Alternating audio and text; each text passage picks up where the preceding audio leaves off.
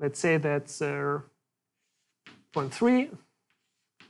0.2, 0.5 likelihood of taking a certain action at some arbitrary state, which doesn't matter at the moment, right? So in this case, we would have a stochastic policy. All three actions which are available are taken with a certain probability. The probabilities, of course, sum up to 1, and this would deliver us a very simple distribution over actions given a state.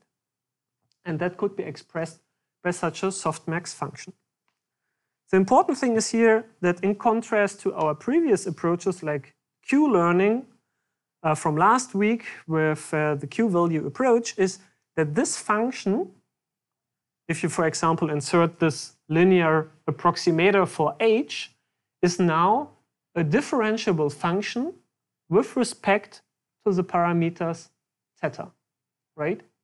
So you can take the gradient of this function with respect to theta, and therefore we have a direct relation from this parameter set, which we are going to optimize and learn over time, to the probabilities of taking certain actions given a state. So that is basically the new thing here on this slide, that we have this direct relation. However, this would be only an alternative to what we have learned last week, because last week we had exactly the same assumption, right? So we assumed that the action space is discrete and compact. So that would be just as solving the same problem in a different way.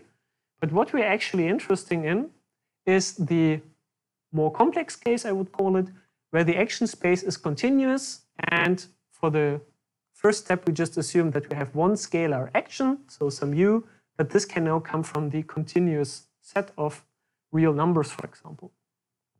In this case, a typical, not the only one, but just a typical example to give you some intuition, could be a probability function as a Gaussian. So basically, where's my chalk? In this case,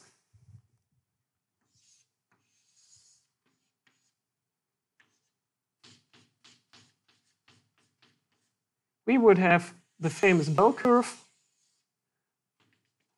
with some mean mu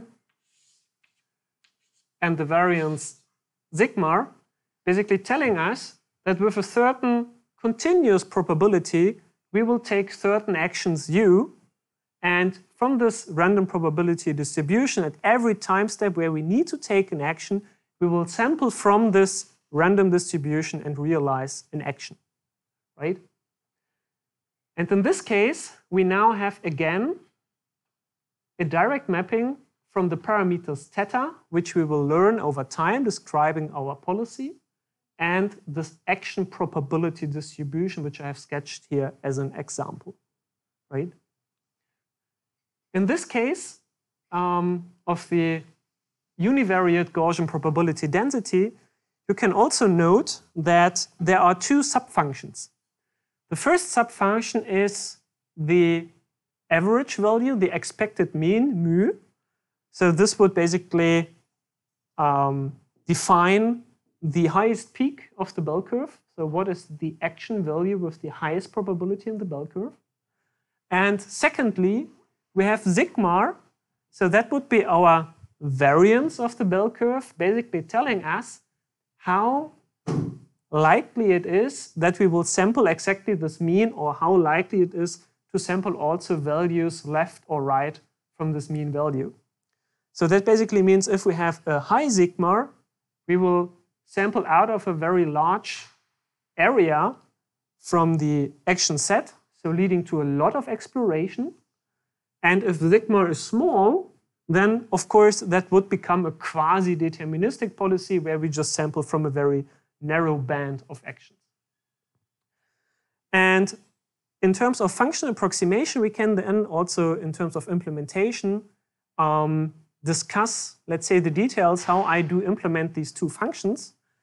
The first approach could be that I have just one function approximator with one set of theta, for example, an artificial neural network, with two outputs. The one output would lead to mu, the other output would lead to sigma.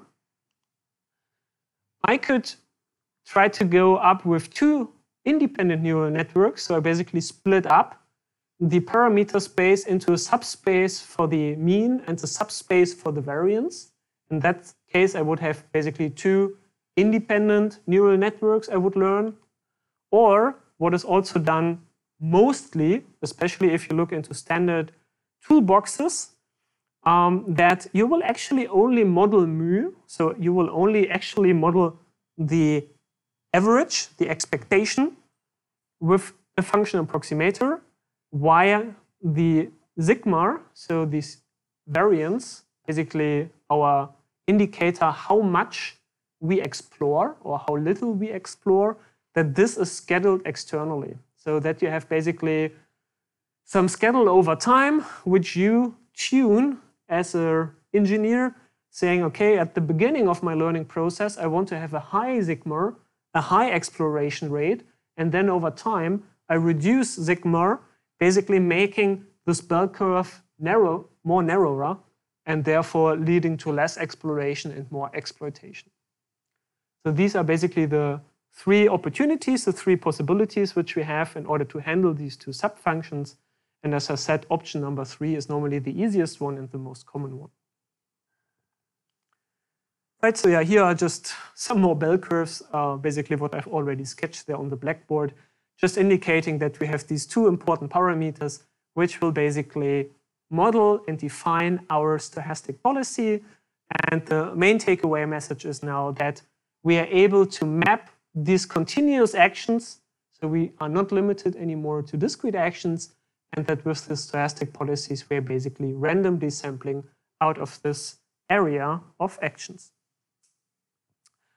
However, this figure here, as well as my little sketch here on the blackboard, are one-dimensional sketches. So here we have just considered one continuous action, and as I've mentioned in one of my examples previously, we might have multiple actions which we need to take at the same time, like going on the north-south axis and going on the west-east axis.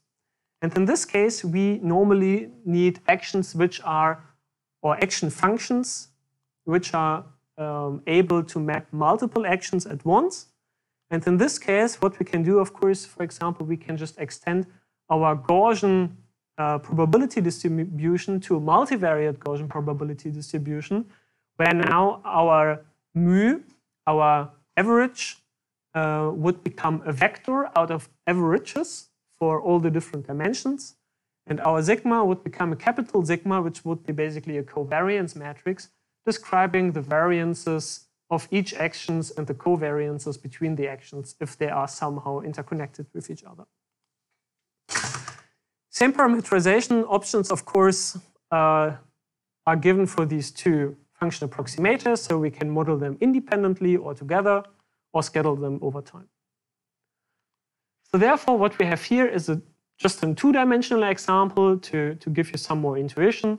So here we would have a bivariate Gaussian distribution for two actions, action 1, action 2, using the multivariate function from the previous slide.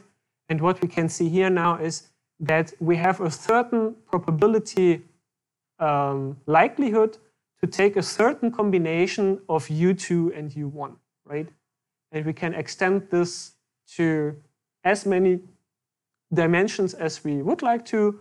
Of course, here in the two-dimensional example, it is still very easy to depict, but I think it becomes clear that we can extend that to multiple dimensions more than 2. These functions, so the softmax function for the discrete actions and Gaussians for the continuous actions, they are just examples. So theoretically, we can use any kind of probability density function describing a stochastic probability of actions giving a state and a parameter vector. So this is just some intuition for you. The Gaussians are normally used as a standard function, so you will also find them very often in practice. But here I would like just to emphasize that these are just examples. So the only thing which we need to do is we have to have this direct relation of actions, likelihoods, and parameters. Okay, so what did we do now? We have discussed how our policy looks like. So it's a probability density function.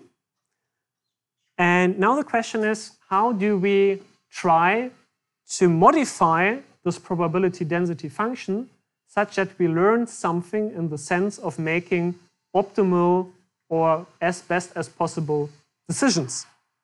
And in order to describe what are optimal or as best as possible decisions, we need to come up with an objective function, because now u and x are continuous quantities. In order to do so, we need to introduce what we call policy objective functions. So basically, objective describing what we actually want to learn. What is our learning task, our learning idea?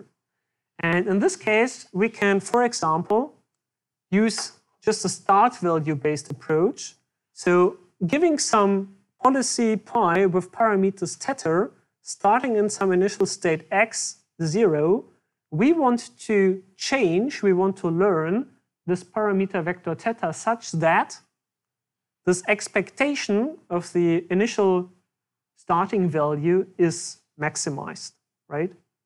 So that would be, for example, in a classical game scenario. So if you have a chess game or something like that, you want to learn a policy that from the beginning of the game, that at the end of the game, you want to have the win, you want to have the highest high score, and so on.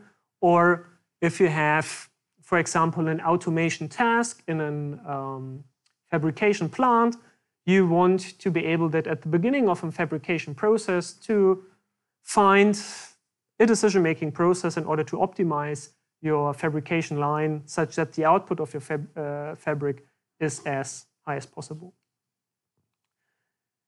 Alternatively, for continuing tasks where you don't have an episodic end, we could also work with the average reward function.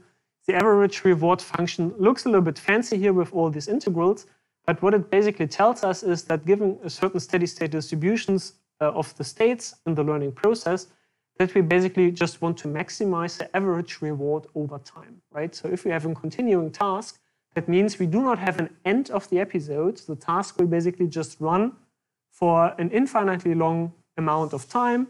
And given this task, which would run for an infinitely long amount of time, we just want to find a policy which is basically able to maximize the average out of it, which is a good proxy for a task which does not have any end, right?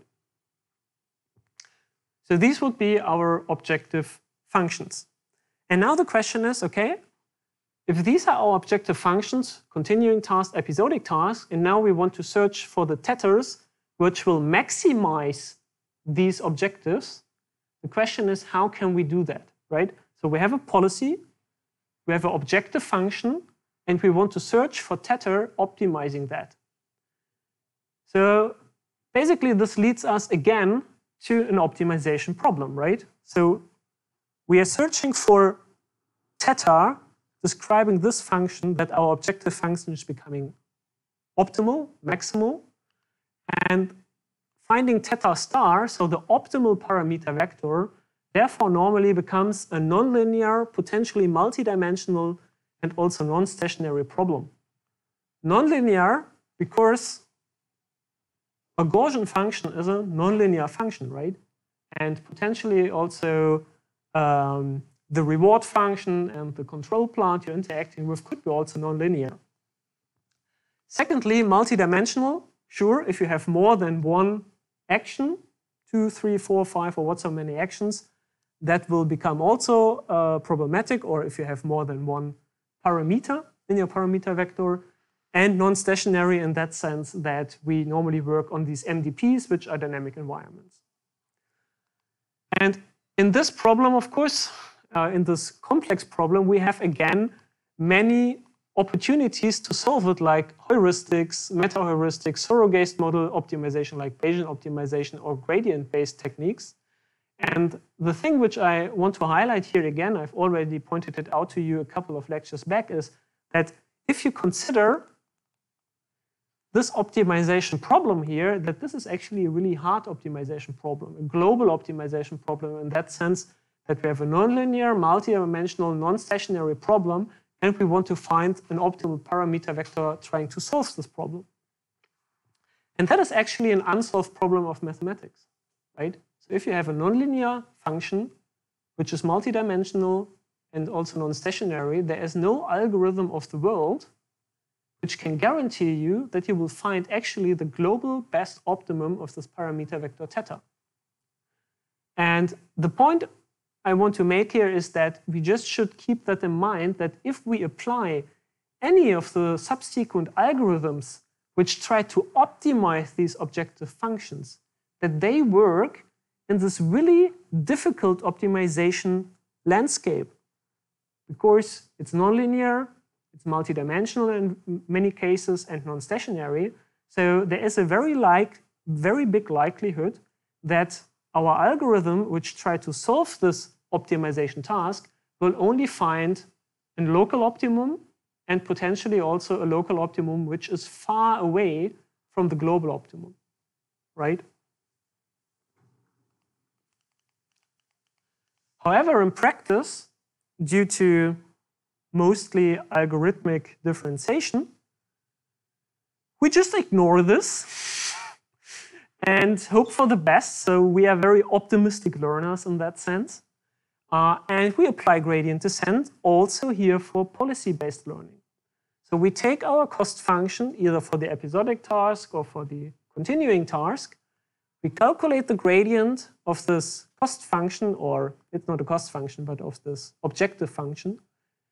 Calculate the gradient with respect to the parameters of the policy and try to update our policy in such a way that we try to increase our rewards, our objective function over time by a very simple gradient descent or gradient ascent optimization, because we actually want to maximize J and not minimize J.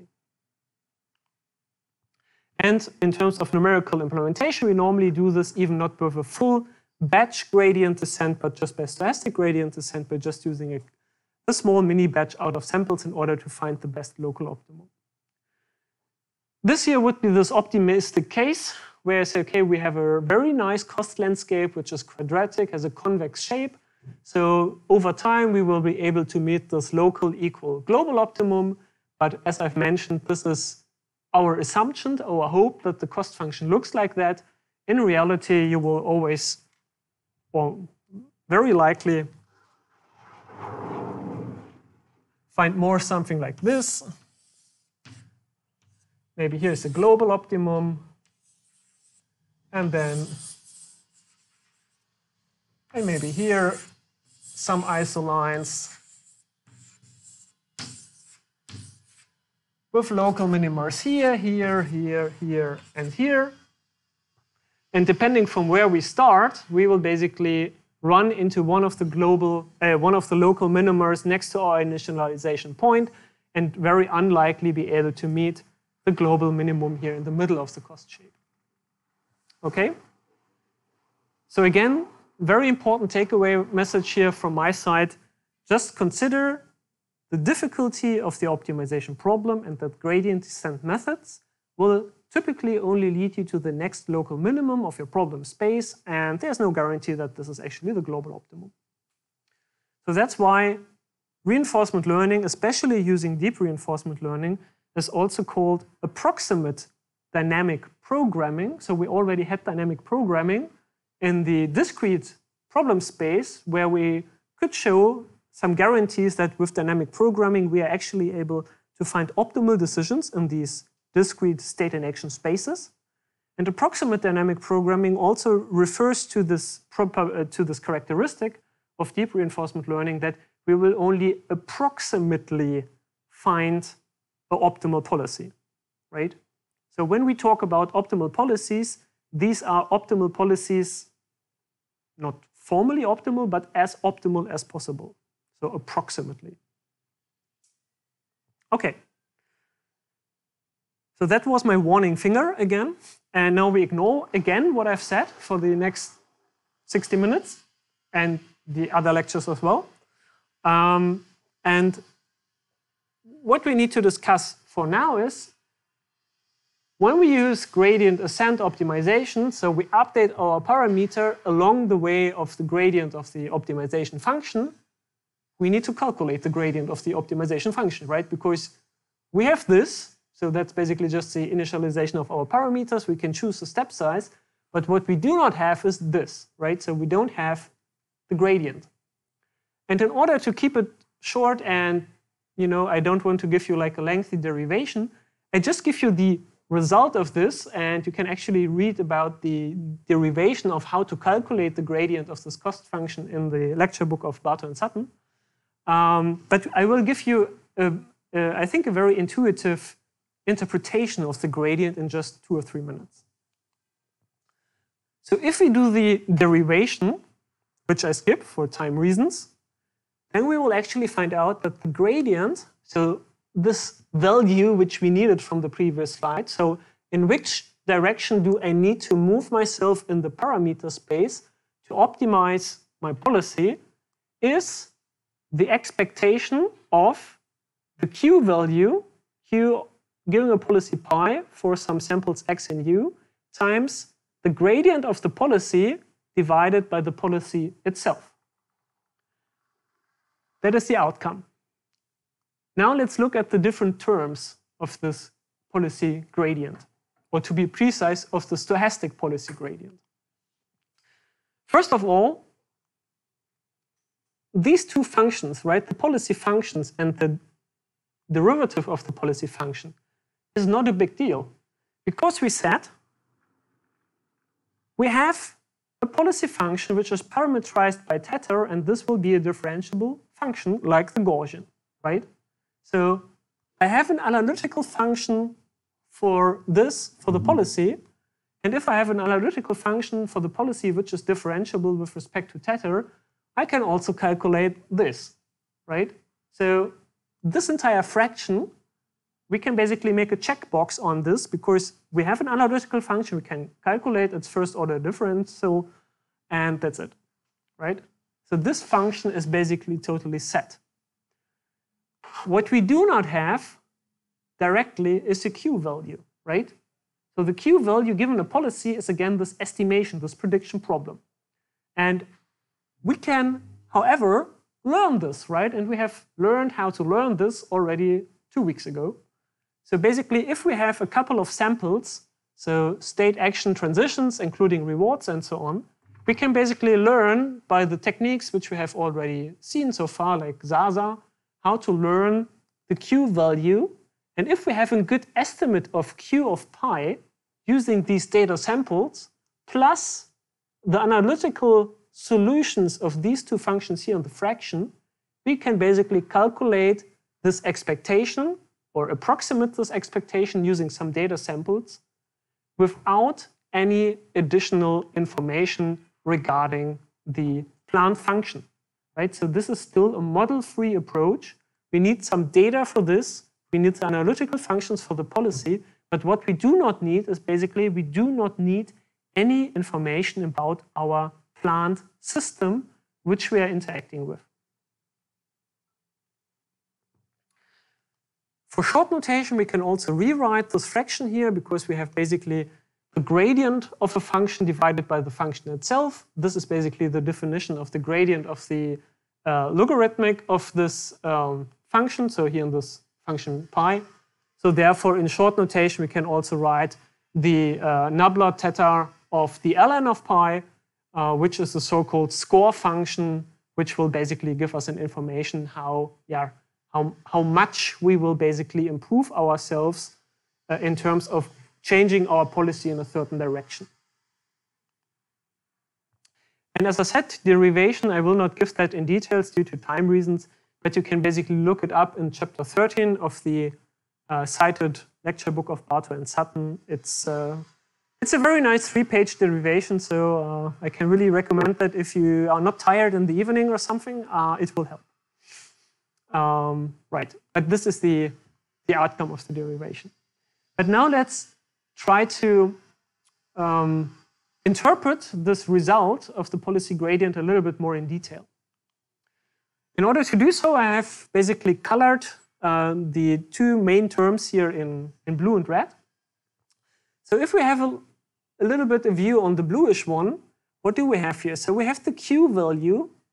The Q value was basically this information, how good or how bad it is to be in a certain state, choosing a certain action, right? It's a performance indicator. And this here is the gradient of the policy with respect to its parameter. So we can interpret this multiplication basically as, let's try to change the policy in this direction where we expect that our Q values will increase, right? So let's try to change our policy in such a way that in the future, the Q values will become higher, right? So that's an indicator about the Q values, and that would be basically the direction pointing towards an increased value. And then the red one is basically something like a scaling, something like a weighting, right? So this is basically just the policy taking certain actions being in the state X. So that basically compensates for the probability of taking certain actions more often than others, right? So if you have an action in the policy function which you already take quite frequently, so that is like an action which you really like to do, then it wouldn't make so much sense to go a very big step again into the direction of choosing this action in the future more often, but maybe just to do a little step, trying to not, overtaking this action too much, to have a, extremistic kind of action decision scenario. While you might find out that this direction of the policy is associated with an action which you don't take so often, so the probability is low, then it might be an interesting idea to take a larger step towards that, so increasing very much the likelihood of taking this action in the future, because it seems that currently this action is not in your favor, but it seems that it can really help in order to boost your Q values in the future.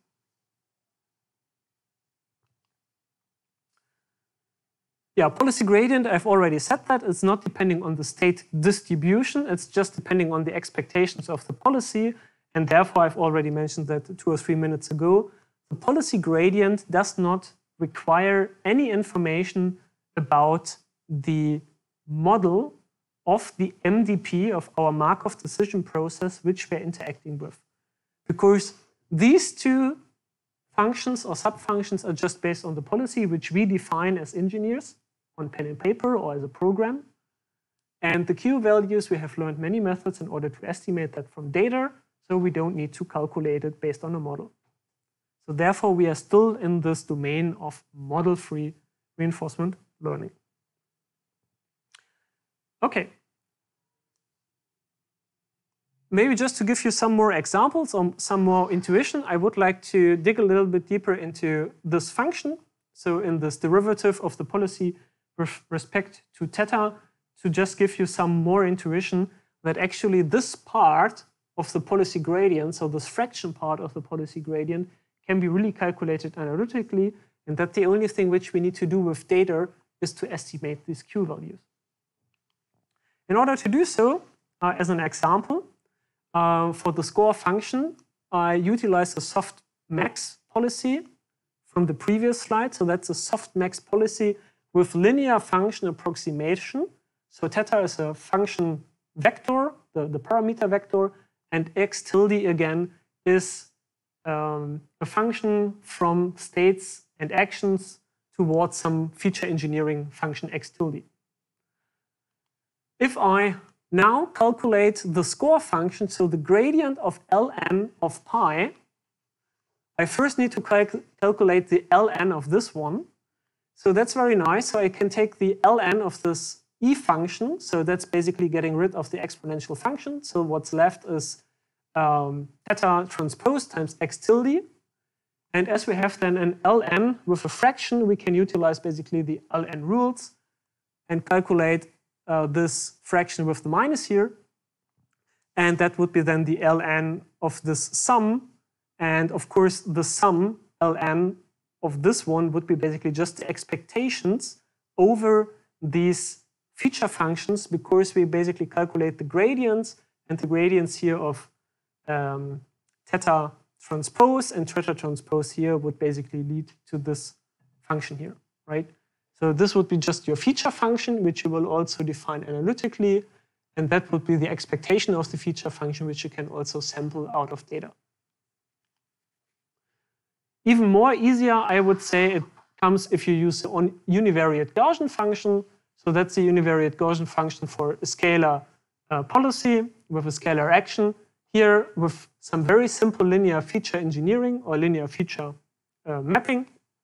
And again, if we calculate the score function, so we put the ln here, then again, the ln will basically compensate for the exponential function here, and we can calculate the score function as a very important part of the policy gradient analytically, and what we just need to choose here is basically our feature functions giving some application problem, right?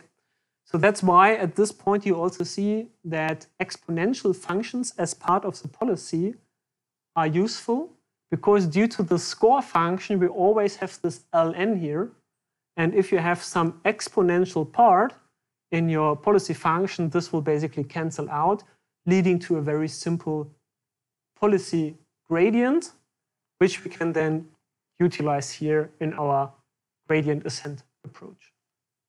So that's why these exponential function types like univariate or multivariate Gaussian are very much used here. Okay. So that was just some intuition. Maybe I go back to this slide. So I hope that with this intuition, you have basically seen that we can basically make really this checkbox at this function, or these two functions in the friction. And the only thing which we now need to discuss is how to actually get this Q, right? So that's the only thing which is left. And we will discuss that in two variants. The first one will be the Monte Carlo variant, and the second one will be the actor-critic approach, right? So this is okay. We have discussed that, and now we will basically take care of different approaches, how to get information and integrate information about the Q. Before we do that, I would like also to summarize a little bit at that point of time the pros and cons of policy and value-based approaches. So like Q learning from last week. So Q value is of course very intuitive, and the estimated values can be directly associated with performance, good or bad, or better or worse. We have sample efficient approaches, because in the Q learning approach, we basically had a replay buffer from which we could sample information again and again. And what we have considered today with the policy gradients, that is not possible so far because we have an on-policy learning. And however, for the policy gradients which we have introduced today, there's a seamless integration of stochastic and dynamic policy. So basically we have exploration as part of the solution. And it is straightforward, applicable to large and continuous action spaces, which is definitely not given here in the Q value approach, where we have limited ourselves to discrete actions. Right? In the action space, or in the value-based solutions, we would have an additional explicit optimization, which we normally do not want to do. However, I've already mentioned that mutual hassle, because we're using gradient-based optimization, that will mean that we will have some suboptimal and local policy risk, which can lead to suboptimal performance. Okay, just a little comparison, and now we basically go back to solutions. Regarding the Q values, the first approach in order to approximate the Q values will be Monte Carlo with an additional variant, so-called baseline, and then we will discuss actor-critic methods. So, in the Monte Carlo approach, in order to get an estimate regarding Q pi, of course, what we do, you already know that from all the tabular methods, and also from Monte Carlo approaches in deep reinforcement learning. We basically sample the returns over an episodic task and utilize the sampled return from an episode as an estimate of Q, right? So that is Monte Carlo in its pure form. And that means basically we utilize this G, the sampled return, as an estimate of Q, and basically put it here in this function. And as this is a sampled value, we basically assume that this sampling is in line with expectation. And that's why we can basically, in a practical implementation, can get rid of this expectation brackets here and can insert G as a proxy of Q in our gradient ascent formula. The only difference now, which I've not mentioned so far, this is discounting. So gamma, again, our discounting factor, we didn't mention that so far to make it not too complicated, but you can basically do this entire derivation of the policy gradients again with the discounting factor. And what's basically coming out of it is that if you sample for long episodes, that the discounting will basically lead to a discounting of G over time and therefore will reduce the gradient steps into a certain direction. Yes. And this approach is called the so-called reinforce approach.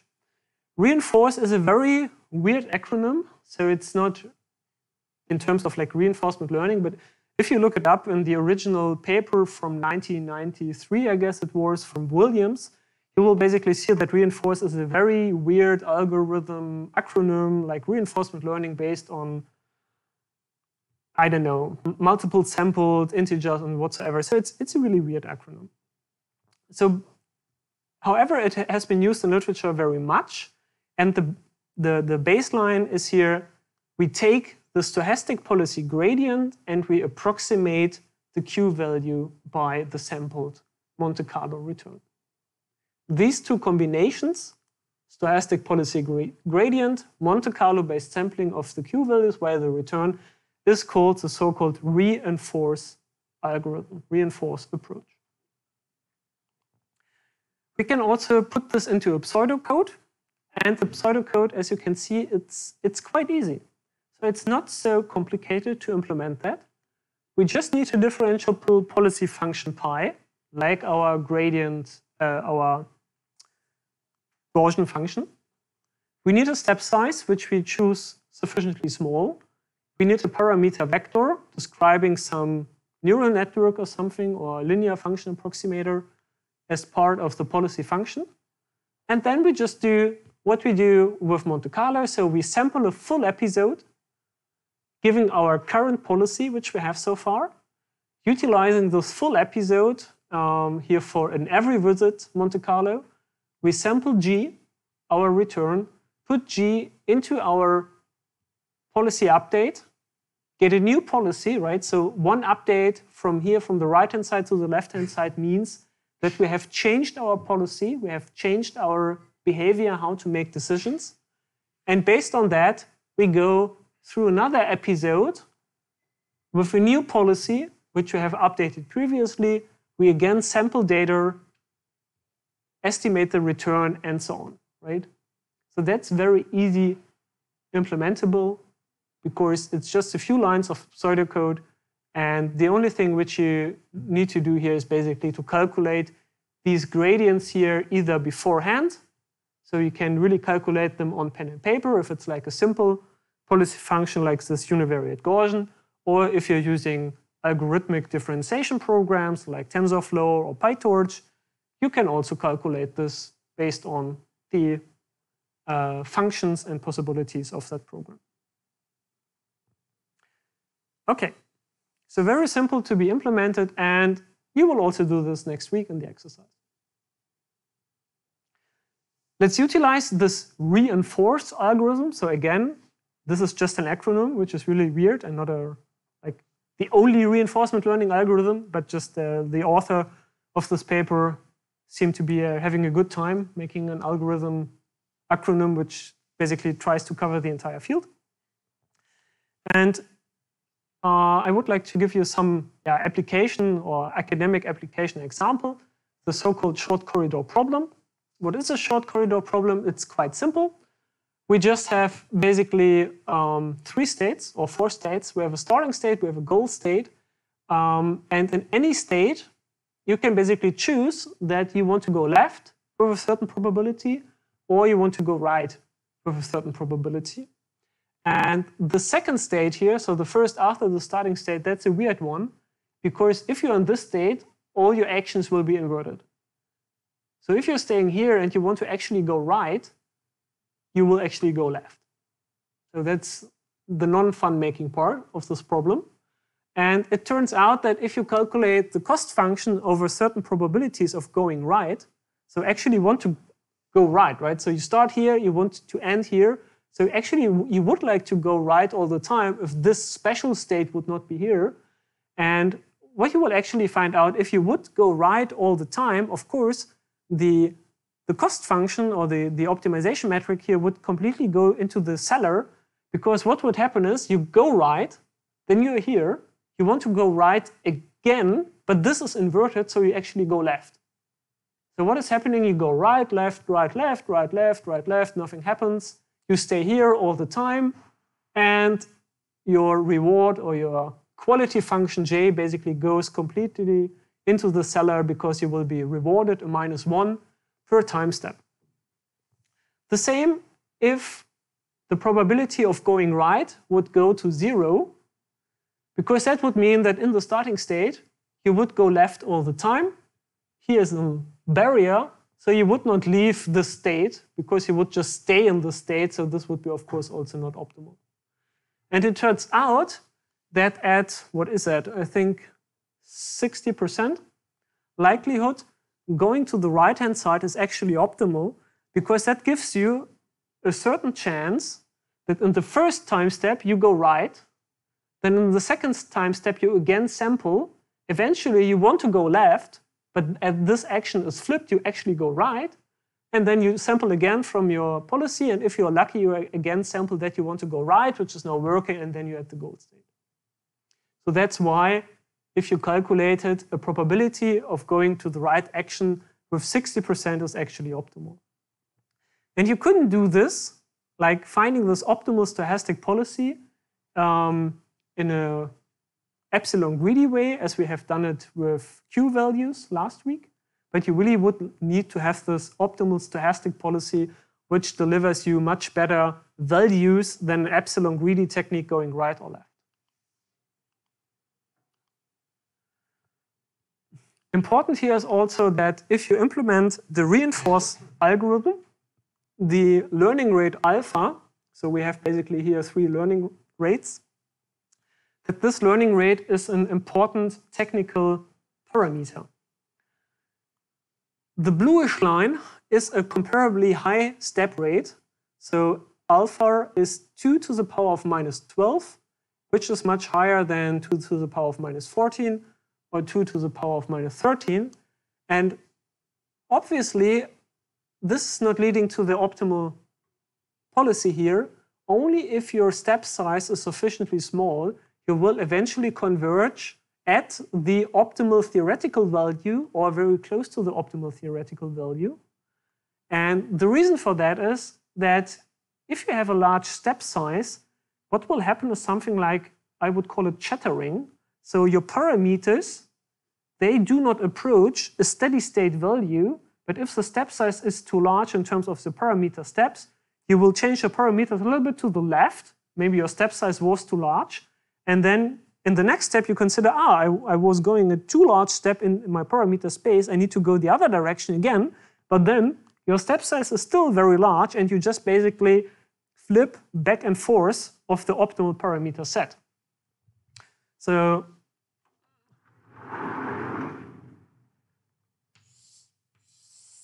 let's say you have just a scalar tether, and that is J.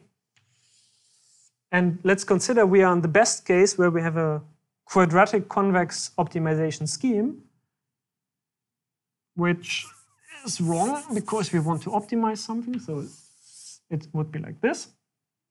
So actually you want to go here, which would be theta star.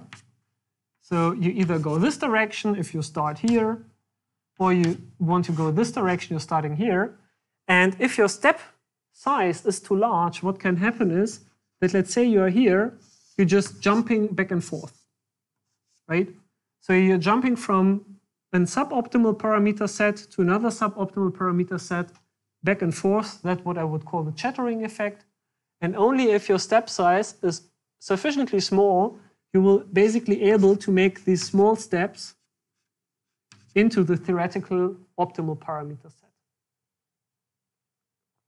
So therefore, this slide should be basically just a example plus a hint that the step size alpha is an important technical parameter. Here for a to the power, or alpha 2 to the power of minus 13, we actually seem to be able that after 1,000 episodes, we are very close to the theoretical optimal value, which is this dashed line. And what we can see here is that if you make the step size even smaller by 1 order of magnitude, we can see that eventually, after maybe another 500 or 1,000 episodes, that the greenish line will be also at the optimal learning level. But we can see that the step size is so slow that the convergence rate is decreased, right? So we need longer to train, we need longer to find the optimal value, and therefore it's always about finding the best possible trade-off between a small step size for the fine-tuning of the parameters and a large step size for trying to converge to the optimal decisions or best possible optimal decisions as quick as possible. Okay. What you can also see here from the slide is that this learning curve is quite noisy, right? So we see these spikes here, also here the blue ones. So it seems that the learning process is not deterministic. Of course, it's not deterministic, but it's also not certain, and therefore subject to a high learning variance. And we have already discussed that with Monte Carlo in the tabular case, that Monte Carlo really takes long to learn something, and that it's also of high variance. So there's a high probability that if you redo your experiment, you will get different results. And in order to reduce this high variance, so this chattering of the learning curve, we can do a little trick and add something to the reinforced algorithm. And this addition to the reinforced algorithm is called a so-called baseline. What is a baseline? It's basically this B. We will discuss in 2 or 3 minutes what B is typically, and then I think it becomes much more intuitive why this baseline approach can help. But what we basically do is we modify our gradient of the cost function of our policy and add this baseline here to the Q value before the gradient of the score function, or the score function gradient. And important is that this baseline needs to be a function which is independent of the actions. So the baseline is only allowed to be dependent on the state. And this baseline, as the name already says, this function will give you a baseline evaluation on how good or how bad your current policy is in comparison to something else, right? So the Q value with respect to the policy pi would be the performance of your policy, and you compare it to the baseline function, so basically just a comparison metric, right? So it would be like, if you are like a sprinter in track and field, and your action value or state action value would be like, okay, I'm able to make the 100 meters in 9 seconds 50 or something. That would be the absolute value. And then you can compare this value in relative terms to some competitors. Like maybe another guy in the field is able to run the 100 meters in 9 seconds and 700 milliseconds. So that would be then the relative difference of your performance with respect to somebody else in this track and field example. The interesting thing is, if we add this baseline and assume that the baseline is only dependent on the state and not on the action, that we can actually show that if we calculate the gradient of the cost function or the reward function here, that the expectation of the part, so if I basically calculate this minus b times gradient of the score function, that this is 0. So you need to do 2 or 3 more intermediate steps in order to see that this is actually 0, because this term will be actually a 0 if you calculate it out. So that means that this expectation of the gradient is untouched, is not changed, if the baseline is only dependent on the states. And that means that this baseline can be helpful in order to reduce the variance, as we will see in a minute, but it will not lead to a bias of the policy. It helps you to learn quicker, it helps you to learn less uncertain, but it will not lead to a bias and therefore to a higher risk of suboptimal actions. And with this baseline, what we can basically now do is we can change our Monte Carlo policy updates. The only difference now is here in the parenthesis. Here's our sampled return. And what we do is we compare the sampled return to the baseline value. That is still very abstract. Just on the next slide, we will see how we normally define this baseline. Here for the actual time, that could be any function which is just depending on the state, describing a certain performance. Okay? And we will compare the performance, again, our policy, which has been here sampled and characteristic by the return in the Monte Carlo context. Okay, very abstract. And now let's make this baseline function more specific. The typical choice of the baseline function is that we just choose the baseline as a state value function, right? The state value is just depending on x, not on u, so it fulfills this requirement that the baseline function is independent of the actions.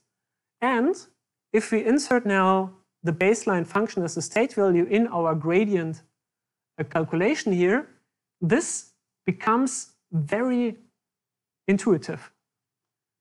If you look at this parenthesis, this basically means if you take a certain action u in a state x, this is worse or better compared to the state value just following this policy, right? So you compare a certain action in a given state against the policy which is currently active. And you can find out that this state-action pair is either better than your current policy, so that would mean that this difference here becomes a positive value. So that would basically indicate, okay, let's try to move the policy in this direction because this seems to be good or better. Or it turns out that the state-action value is lower than the state value, so lower than your current policy. That would indicate a negative finding, like, okay, let's don't go in this direction, let's go in the other direction, because this is decreasing my performance in relative terms, and this is increasing likely my performance. And this difference here, this relative difference, are now becoming smaller values, I mean numerical values, right? So if that is a Q value, which has maybe very high values in terms of numerical values, and this is the state value, which can be also very high as a numerical value, the difference between the two will be a small number. So therefore, the numerics behind, and therefore the variance of the learning process is increased or is supported, because this difference basically just leads to smaller and more distinct steps, as if we would only utilize the Q value as in the reinforced algorithm. And this difference between the two value functions has also a very important name. We will utilize it a lot, not only today, but also in the subsequent lectures. And that is called the so-called advantage function, right? So this is this metric of how much better is it to take a certain action in comparison to my current policy, right? So we compare what is our option here against what we do normally parameterized by our policy pi. So the advantage or disadvantage is if it would be a negative number in comparison to what we have already learned, right? So let's make an example. You are in a supermarket and you're searching for the cheapest noodle sortiment there. And maybe your previous policy was always to take the noodle which cost you like €1. So your value would be €1. And now you reconsider your options and eventually you see a pack in the supermarket which only costs 80 cents. So your state is you're standing in front of the supermarket shelf and you choose the noodle pack which is 20 cents cheaper. So in this case, yeah, your advantage would be basically minus 20 cents, but let's say it's basically your win would be plus 20 cents, right? So this would be your advantage in this case. So interpretation, I've already said that, value difference taking arbitrary action and thereafter following policy pi. So basically how much better we are in comparison to our baseline. And therefore we can rewrite the reinforced algorithm using the baseline addition here with the advantage function, because that is now basically this difference here between the Q value and the normal state value. However, this extension of the baseline to the reinforced algorithm does not come for free. Because if you have a look at these two equations here, we have already discussed that we need a Q value estimator, which we can sample from the Monte Carlo approach. But now we also need an estimator of the state values, right? Because we need to calculate basically here the V values. And if we do so, that basically means that we need a second function approximator. And the second function approximator, which is again parameterized by parameters W as last time. So last time we have used W as a function approximator for the state values or action values. And today we are using the second function approximator as a proxy, as a function approximator proxy, in order to directly calculate this delta here. So basically the difference, the advantage between the sampled Q values via Monte Carlo and the V values from this function approximator, right? So in this temporal difference approach, basically. So therefore, the baseline approach does not come for free. We need the second set of estimator functions, and this will be basically used in order to calculate the state value functions to calculate here the advantage for the baseline gradient descent approach. Not for free, but it's also nice in that sense that if you have the V values available, you can of course also ask your function approximator how good or how bad it is to be in a certain state, so that can give you additional information, which you do not have if you just learn the policy. If you compare then these two variants against each other, again on this short corridor problem with this flipping state, we can now see that with this baseline, where we use the advantage function, that the learning process is much increased in terms of speed, because the advantage can be used in order to guide our learning.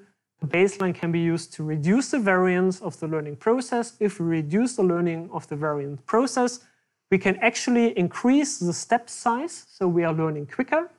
And at the end, we need much less episodes in comparison to the reinforced algorithm without baseline in order to get an optimal policy or near optimal policy. Okay. So far, any questions?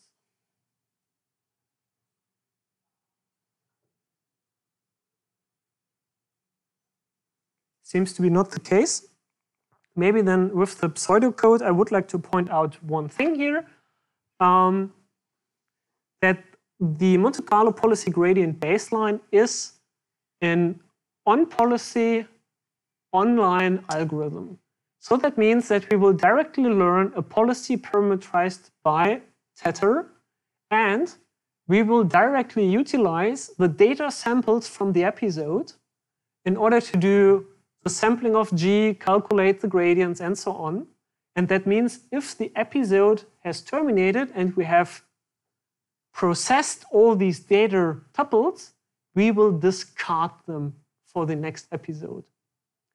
So that is a big difference to our DQN algorithm from last week, where we had a data buffer, where we could store the data for some time and reutilize the data in this experience replay approach, and therefore trying to squeeze out as maximum as possible information out of the data.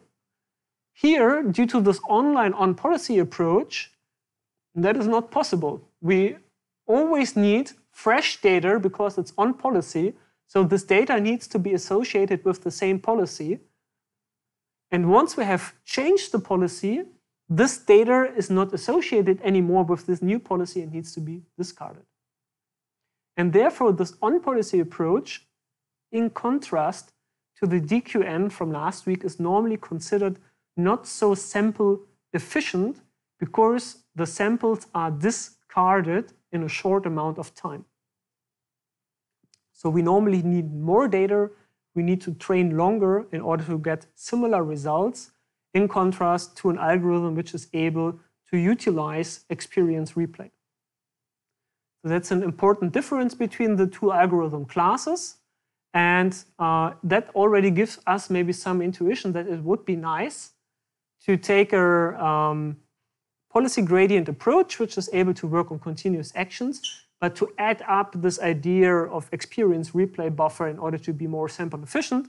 And this will already motivate a very important algorithm class, which we will introduce next week, which will basically fuse together what we have learned about DQN last week and what we see here in this online on-policy learning today. Okay. In order to go there, as an intermediate step, we will introduce the actor-critic methods, which is basically just a very small addition to Monte Carlo policy gradient approaches with this baseline. So what we have seen from Monte Carlo policy with baseline is that we will learn an unbiased policy gradient because the baseline is not changing the expectation of the gradient. And however, it will learn slowly because in this episodic fashion, we need to wait until the entire episode is finished. Then we can just utilize the data once, needs to discard it, and that's it. And what we can actually not do is we cannot learn in this step-by-step fashion, right? So that's very unfortunate if we have maybe very long episodes where we would have to wait very long until we can process the data, or if it's a continuous or quasi-continuous process where there is no episodes or no real episodes, then this would be also not good. And in order to get rid of these problems, especially slow learning and the requirement of full episodes, what we actually will now do is we will allow us to estimate a so-called critic. And this critic is basically directly estimating the advantage, right? So previously, we have estimated the value, and the critic will now basically try to directly estimate the advantage.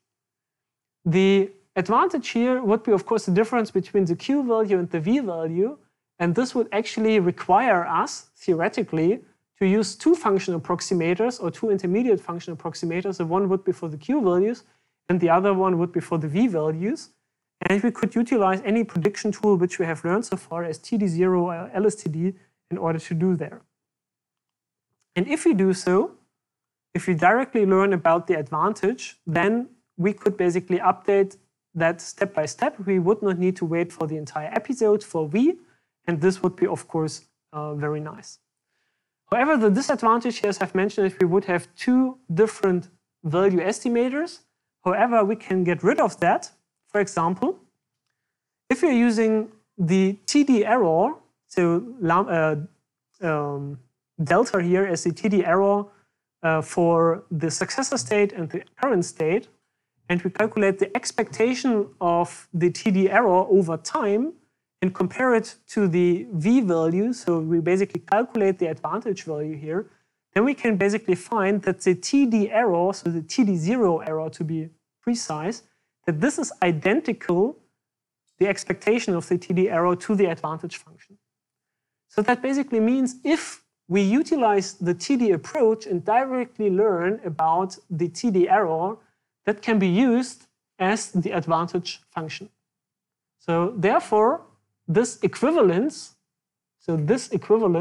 basically motivates that we can use TD learning as a step-by-step learning approach to combine this with this idea of policy gradients to get a step-by-step policy gradient method, which will estimate the advantage or the TD error over time. Therefore, in order to do policy gradients, what we can now do is, instead of the advantage, we can introduce the TD error, because we have shown here that the TD error and the advantage is equivalent in expectation. And therefore, we just need one function parameter set, because the TD error can be just estimated from the state values of the current state and the successor state, and therefore we just need one parameter set W and not two parameter sets W. And what we get from that is this very famous actor-critic structure in a simplified way, so very generic, but I'm already showing it here because we will utilize this actor-critic structure a lot in the subsequent lectures and today. So what is the intuition behind? It is basically that we have a critic which is evaluating the TD error or the advantage function. So that is basically telling the agent how good or how bad it is to take certain actions in comparison to the current policy. So that would be like, let's call it maybe a sports commentator, which sits in the stadium and basically tells, okay, if the player goes this way, this would be better than what he normally does. And that would be basically just a commentator telling the actor what is bad or worse than usual options. And with this information about how well the agent did in the past and how bad, how worse or better certain actions are, we can utilize this in the actor in order to improve the policy. Right? So the actor is a policy-making function, and the critic is an evaluation function as an intermediate solution to do policy gradients on the actor. And for that, we need two function approximators, normally artificial neural networks, one with a parameter set theta and one with a parameter set W. And that is a very typical approach, as you can, if you are a sports guy, right? So that would be your trainer basically telling you what you did good or bad in the past. And that would be you. And you basically try to combine the information from the trainer and your own expectations, your own information in order to get better. Sure. If you had something with absolute, because I assume critic is something like you can consider it an absolute knowledge, someone with absolute knowledge of the situation. Surely that's like the actor then is redundant? No. So the critic has no extra information, right? So the critic will give you information about the advantage. And the advantage is just an information basically telling us if you do a certain action, how much better or worse is that action in comparison to the current policy, right? So you don't need any outside information. It will be just an estimate of relative improvement or worsening your policy in comparison to what you already do, right? So it's not like the critic does not have any like world knowledge. It's just comparing action probabilities against the outcomes of the policy which you already have utilized so far. Okay? So that's why the critic is also, it is just learned from data, right? So it's just learned from the TD error, which we have seen that we can calculate the TD error via data, so via state, action, and reward transitions. And therefore, the critic is also completely data-driven, right? It is not requiring any model knowledge, and it's basically just a relative metric in comparing actions against the current policy.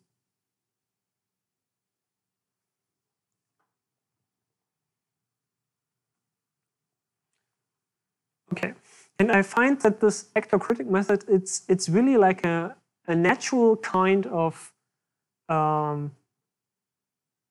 learning how we would also learn as a human, right? So the critic would be basically an experience-based implicit model without having the model knowledge, but something which you have learned from data, so from past observations, telling you, okay, I've always solved a certain task in the past in this way, and I'm not happy with this. And in the back of my mind, I have an alternative approach. And based on my data, based on my observations of the past, I think that this alternative is better by so and so much % in comparison to my usual solution way, right? So that is what you would also do like in your own learning process, that if you learn to, I don't know, drive a curve with your car and you want to be as fast as possible, maybe 10 times you have taken the curve very steeply and then eventually find out, okay, it could be maybe good to take like an extra way, finding this ideal line through the curve, and that could be then derived from this critic, and this actor would be then the execution of your actions over time. Okay. We will see that we will utilize the structure of the actor-critic quite frequently. Next week, we will also introduce 2 other algorithms which are based on this actor-critic structure. And yeah, we will really see it a lot. The nice thing is also that during the learning process, that this critic gives you some information about your performance, right? So the actor just maps states to actions, right? We are in a state and we get an action. But that does not tell you how good this action is or how bad this action is. For this, you can utilize the critic, because the critic will basically tell you, okay, if you take this action in the certain state, how good or how bad is that? And this can also help you during the learning process to get at least an intuition how far your learning is already. If you see that the Q values are very low, or the advantage is still very high, so you are still able to learn something, that gives you an intuition that, okay, the learning seems to be still ongoing. If you find that the Q values are quite high already and that the advantage is quite low, that gives you an indication that, it seems that the learning has already progressed a lot and I might be close to finding the optimal or near optimal solution. Okay. So with that in the back of the mind, what we can basically do now is, with just little tweaks, with little changes to the reinforced algorithm with baseline, we can come to the actor-critic algorithm with TD0 targets, where we have 2 functions. One function is for the state values, and one function is for the policy function. With the state value approximator, so that would be the same approximator we had, just evaluated for 2 different states, we can calculate the TD error, or the advantage. This TD error can then be used in order to improve the critic, and as we have seen, the TD error is also equivalent to the advantage in expectation, so we can add it here to the score function and utilize the TD error in order to guide our policy search, trying to improve our policy towards decisions which increase the Q values. And the nice thing is now that this algorithm is based on this temporal difference, so simple step bootstrapping, and therefore we can also apply it in an online learning in a step-by-step fashion, which is not required on full episodes. However, the standard actor-critic based on the advantage function here is still an on-policy learning, right? As soon as we have changed our policy from here to here, we discard our last data sample. So we don't reutilize data samples in this replay buffer scheme. So that's also not data efficient. And therefore, we are still having an online on-policy algorithm, which we are going to extend next week also to an offline and off-policy learning algorithm. However, as an extension for today, this TD error here, that's the TD0 target, right? So we just bootstrap after the first transition from K to K plus 1. And you already know the story. We could also exchange that with one of our many other TD targets. We could utilize n-step bootstrapping. We could utilize the lambda returns, or we could also use eligibility traces to basically change that in the actor-critic way. These two ones, the n-step bootstrapping and the lambda return approach, would basically just change this line here, right, for the TD error. So instead of the TD0 error, we would put in here TD n-step or TD lambda. And the eligibility traces with the backward view, where we do not need to wait until we get actually these n steps or lambda steps return, which can be adding additional delays to the problem. That will actually lead to a certain additional change here of the actor-critic approach, where we would actually also trace the eligibility traces over time for W and theta. So in this case here, for the TD lambda targets with eligibility traces, the algorithmic changes would be a little bit more heavier. But yeah, we have already discussed about eligibility traces, that this would be basically filtering our changes of the actor and the critic over time in order to get a more smooth and also recursive learning progress. Okay, so the rest is just the usual summary, which is for your home reading. So what have we learned today? We have learned about stochastic policies, which are parameterized by analytical functions, giving a parameter set. We have learned about the policy gradient, basically telling us how we can change the policy in a gradient ascent approach in order to optimize our decision-making progress. And we have seen here with the Monte Carlo approach and now with the actor-critic approach based on temporal difference learning, how we can put this into an algorithm which is online and on policy. So it just utilizes the most recent data samples, and that can be extended to continuous actions. That is the biggest change for today. Besides that, exploration is now part of the stochastic policy, right? So here in this policy function, whatever this function is, like a Gaussian, that would include exploration. So that's why we do not have any separate exploration steps here, because asking our policy what to do would be already drawing a number from a random process or from a random function. Okay, any questions? Sharon.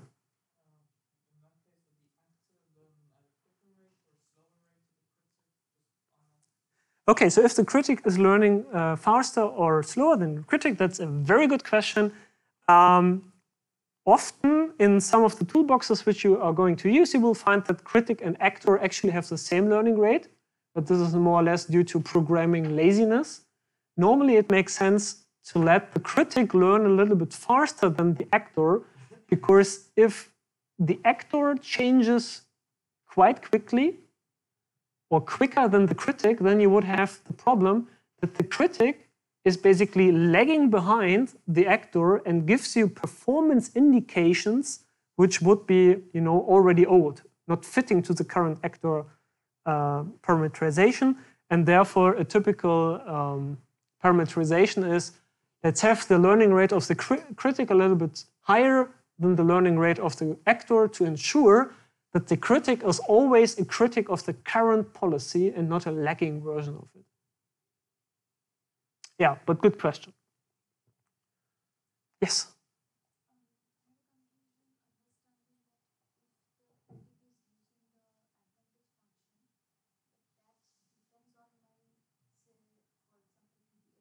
Mm-hmm.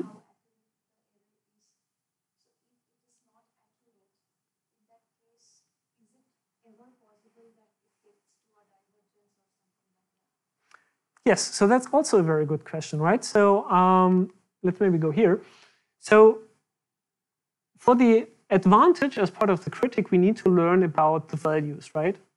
And these value functions are parameterized by a function approximator like an artificial neural network using TD0 or n-step TD or whatsoever.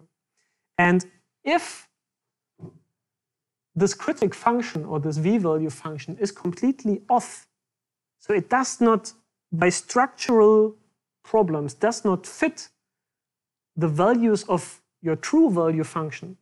So there might be a big structural difference between the true value function, which you do not have access to, and the estimated value function. That will, of course, negatively impair your learning progress, right? So that would be like you are trying to make a bank investment, like on the stock market, and you ask like some colleagues, okay, do you have like advice for me? Which stock share should I buy? Because that has a very good like outcome or very good outlook in the future to raise my income or my money on the bank account. And so you ask 10 people and they just give you like 10 bad advices, right? So they say like, you buy stock shares from this company because it's like highly probable that this will go through the roof in the next couple of months. Then you buy that because you are basically relying on the advice from your critics, from your peers. And then it turns out that this advice was completely crappy and the company goes bankrupt, right? So you have heard on the critic, your colleagues, bad advice, bad value function, not accurate, wrong decision, right? So therefore your question is like really good because it indicates that two things has to fit together. We need a good value estimator here for the values, such that the critic can become as accurate as possible. And for the policy, of course, the policy function needs to be also fitting to my problem. If I have, for example, a policy function which is not covering the entire action space, or if the policy function is badly parameterized in terms of exploration and exploitation, that will not fit together. And it is very likely that you will learn a policy which is not good, or it could be also that the policy is not converging at all, that you basically see over time that the performance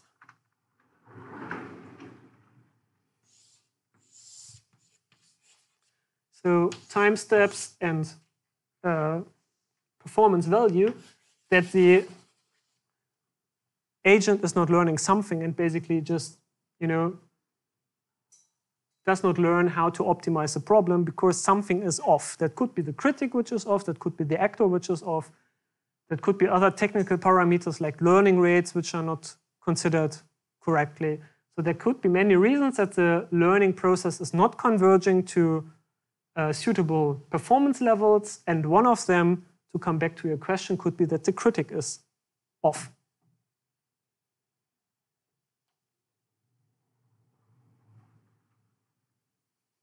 Other questions?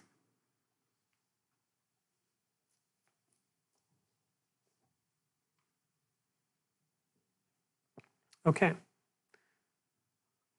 Another example with the critic would be also that you ask 5 other students which course to take, and they give you advice to take not this course. Then of course the critic would be wrong for obvious reasons, and you would make maybe a wrong decision to actually not take this course, right? So that would be unfortunate. So, so the critic is like asking friends, and if these friends give you false advice, then it is likely that this will negatively affect your personal decisions. And the critic is something like your friends, but in this case, you need to learn your friends and teach them how to do better by telling them, choose this course next time. Okay, so if there are no further questions, we are already a little bit over time, then I would thank you for your attendance, and we see us then next week